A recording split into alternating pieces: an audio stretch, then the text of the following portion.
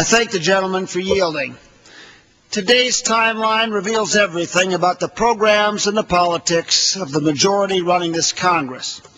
This afternoon they gathered at a White House. The President signed at a time of staggering deficits yet another tax cut, skewed to help the most affluent while doing little to help those who needed help. This evening, in the middle of this debate, they're going to recess so they can go to a big fundraising party and reap the special interest contributions of those who have benefited so much from their cash and carry government.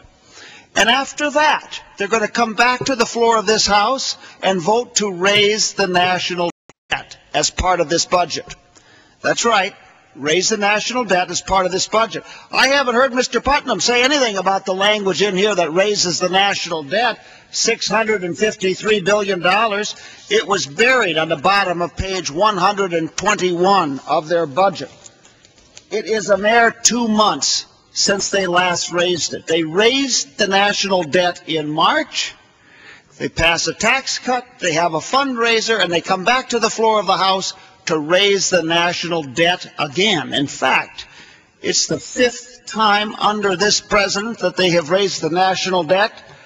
June 2002, May 2003, November 2004, March 2006, May 2006, and do you know what? They're planning on raising it again once the election is over. If there is any further clearer evidence that we have a totally irresponsible majority running this country into a fiscal ditch that is requiring unending borrowing, which will saddle our children with a legacy of debt, I don't know what could more perfectly illustrate it than the events unfolding today. Sign a tax cut, have a fundraiser, raise the national debt again. That's the fiscal record of this majority. That's why this budget must be defeated. I yield back.